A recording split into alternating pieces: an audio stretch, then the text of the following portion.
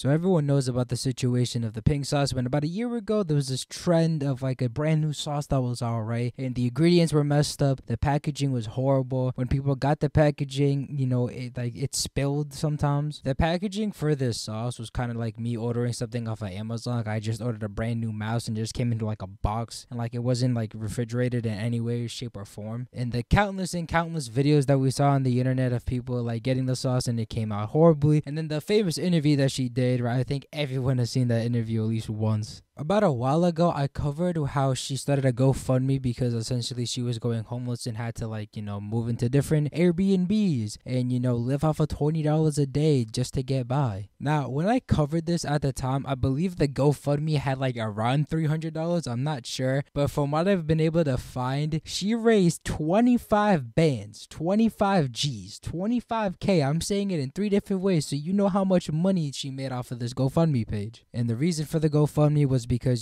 she was getting partial payments and it just wasn't enough, and all this other stuff. And now recently, about 2 weeks ago now, she dropped this update video of what she's been doing. So we're gonna watch this video today, ladies and gentlemen. Before we watch though, like and sub, do all the good stuff, and without further ado, let's watch the video. What is up, y'all? It's your girl Chef P, and I am back with another video. Okay, so I know y'all wondering like, where the hell is she? What does she have going on? Is she homeless?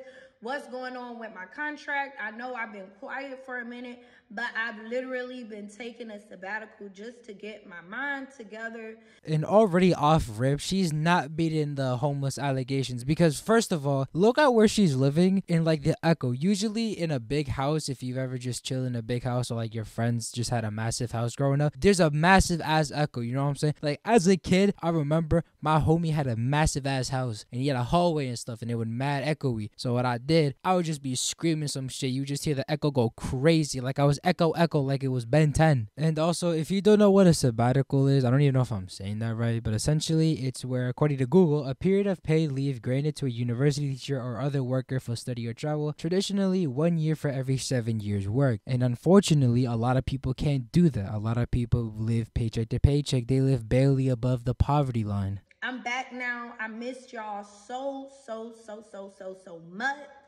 Thank you to all of the people who sent me kind words and motivation. Thank you also for the donations.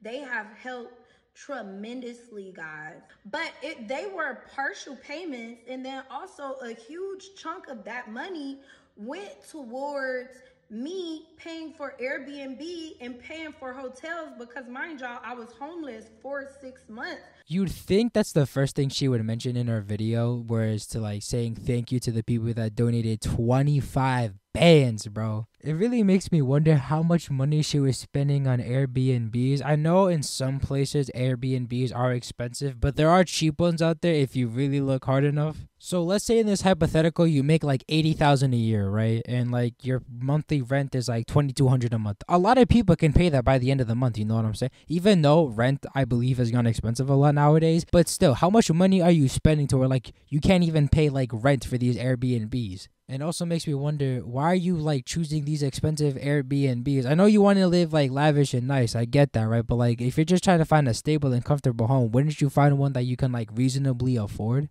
Following this, in which I kept having a security issue because I was promised that I would receive legal help for people spreading false narratives about the pink sauce. However, that never happened. I don't know what false narrative she's referring to, but essentially your packaging for the sauce was horrible. It was an Amazon package, essentially. A lot of people, when they got the package for the first time, was already spilled. Other people had a different color from the original sauce you were promoting to once they got the package as well. And also, her sauce wasn't even FDA approved as well, so there's that. Now, also, people speculating about me getting my body done.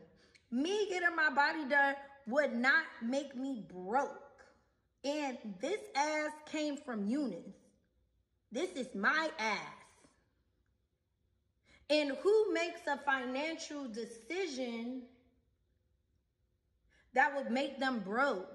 Where did this point even come from, bro? Why is she... Yo, fake booty allegations just came out of nowhere, bro. Like, what the hell? the most irrelevant point out of the entire of the video. I hear mentioning, yo, yeah, this booty is mine. It's all natural type shit. Like, whoa, what? Who the fuck asked, bro? Yo, what the hell? They know the proof and the truth in what I have on this phone. So, as a reporter for the WDRCK, I just have a quick question. Who the fuck is they?